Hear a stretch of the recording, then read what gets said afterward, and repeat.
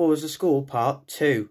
Harry Maguire. He would not be the best of students, and he would be the student who doesn't always meet his targets. So he's a good student and a really smart student one day, and then the next day he doesn't always meet his targets, and he's not the best some days, but he's, other days he's quite good at stuff. Sergio Ramos. He would always be the kid who's there in a lunchtime fight, and would definitely get involved. And yeah, Ronaldo. You would definitely find him doing some maths while doing some sit-ups or press-ups at lunchtime. And then we got Pep Guardiola, head teacher.